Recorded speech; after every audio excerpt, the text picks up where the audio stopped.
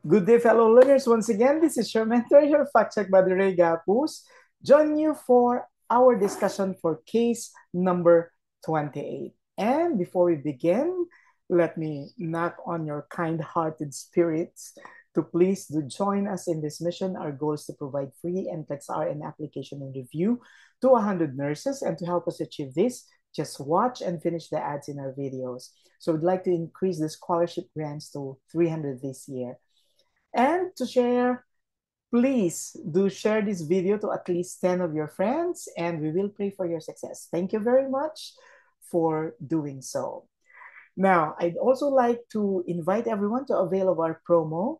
Get a free review from us if you process your application for the NCLEX RN with ITAPS Gapuz. It's actually the processing arm. It's called International Test Applications Processing Services of the Ray Gapuz Review System. Now, we'd also like to make this public advisory. Dr. Ray Gapuz, that's me, and the mentors of the Ray Gapuz Review System are not in any way connected, and we're not part of another center named Gapuz Review or Gapuz Review Academy. So you don't get to see me there. Okay? So let's now move on to our next generation NCLEX RN case number 28. And this is about bunions. Okay.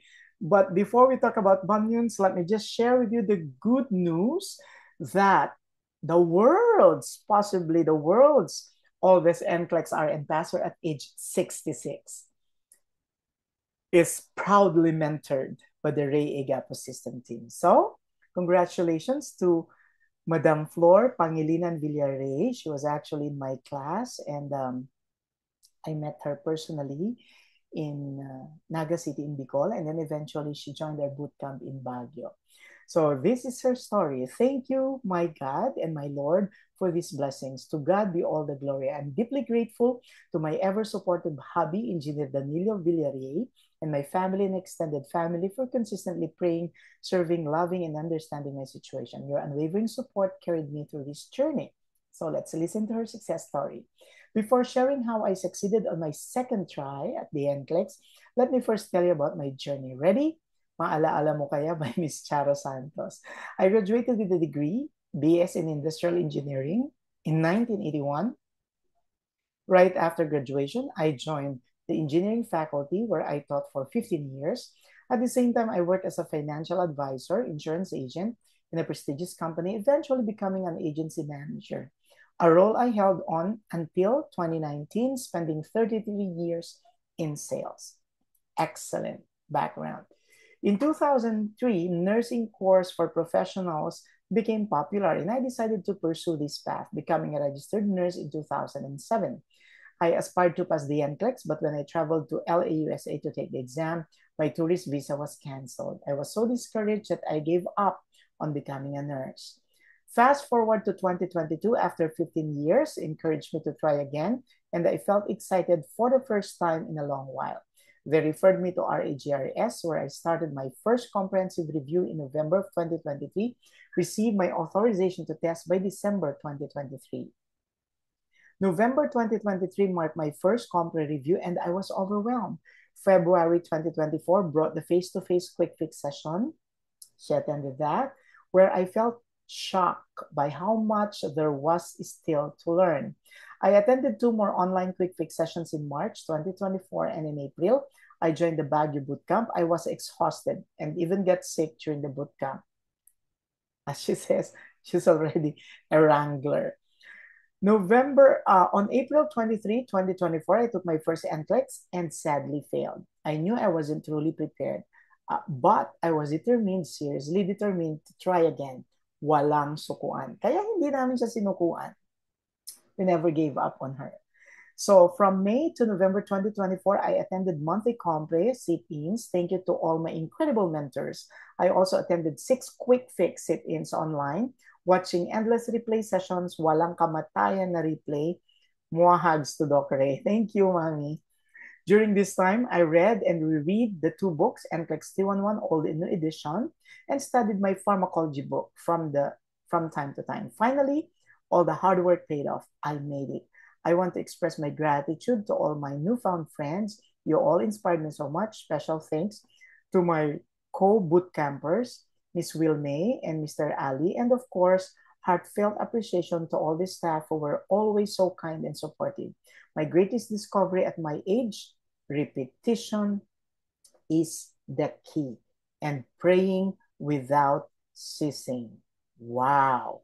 And she says, finally, thank you to everyone who supported me throughout this journey. Thank you for the trust, Mommy Floor, and may you find the opportunity you have always been looking for in the world of nursing. Okay, now let's talk about bunions. Now let's begin with a functional concept. What's a bunion? A bunion or bunions are bony bumps that form on the joint at the base of the big toe. In essence, when you get to see a bump like this, the one that we have in the picture, okay, think about a bunion. So bunion risk factors includes genetics. So could be familial. If your parents have it, chances are you could have it too. And then of course, foot structure, okay, the type of shoes that you wear, if the shoes are tightly fitting. And of course, if you have arthritis, this is common among females whose age range from 20 to 50. So our code, Gaga feet. Okay, Gaga feet. Now, x-rays are used to diagnose and determine the severity of bunions. And it's very important to note that when a patient comes in and they tell you that they have difficulty walking, you might consider first looking at the feet. And then after that, expect that laboratory tests could be done. But if the patient is not complaining about other symptoms that could be indicative of other types of arthritis, like rheumatoid arthritis and gouty arthritis, then it's very logical to think about the condition as being related to the presence of bunions. Now, an issue that patients are usually talking about would be what shoes are best for bunions. Okay, shoes that are best for bunions should be those that are accepted by the APMA, meaning the American Podiatric Medical Association. So if the client has a bunion, you have to refer that client to a podiatrist. So a podiatrist is a doctor of podiatry who specializes in diseases of the feet, as well as they perform surgery or any type of surgery for that matter that involves the feet or the ankles. Now, what are these types of shoes that are best for clients with bunions? Those that with wide toe boxes and they have an arch support and cushioned footbeds. Now, some of the brands that are popular in the market could be good for clients with bunions. So you have Crocs, Brooks, and New Balance. Now, flip-flops or slippers may cause the development of or worsen bunions because it requires the wearer to continuously hold on to the anchor of the flip-flops, and in that sense, it stiffens the area that are involved in wearing the flip-flops. So it's not advisable for the client to wear flip-flops. It could potentially worsen or might even cause the development of bunions. So bunionectomy or metatarsal osteotomy is a surgical intervention for bunions, and this involves cutting the bones and then repositioning the bones with metal screws. This is what you get to see on the picture that we have here on the screen. So you would see that this is a little invasive, and so recovery may take some time. So when a client is discharged after bunionectomy, you have to tell the client that it would take approximately 1 to 6 weeks for the initial recovery, and then they can return to the use of running shoes in 6 to 10 weeks, and finally can engage in running and cycling in 3 to 4 months when they have completely healed. However, there is an alternative surgical intervention. It's called the lapiplasty, and this would just involve several smaller scars And the good thing about your lapiplasty is that it completely realigns the metatarsal bone as shown here in the picture. So since this is a surgery that involves smaller incisions, so there will be less postoperative pain, there will be minimal scarring, and there will be lower risk for complications. Now, in a nutshell, your treatment for bunions involves, remember the code RIPO, rest, apply ice, and then use pain medications, either non-steroidal anti-inflammatory medications or acetaminophen, and of course your orthotics. We have an example how orthotics are usually worn in clients with bunions. So this would protect the joint and promotes alignment of the affected area.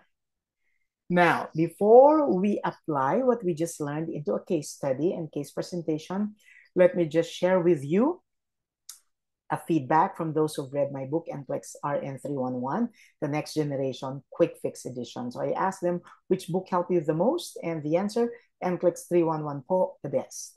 So halos same na same po siya sa pagkakakonstruct sa mga na-encounter ko pong mga standalone questions. Once again, let me repeat that.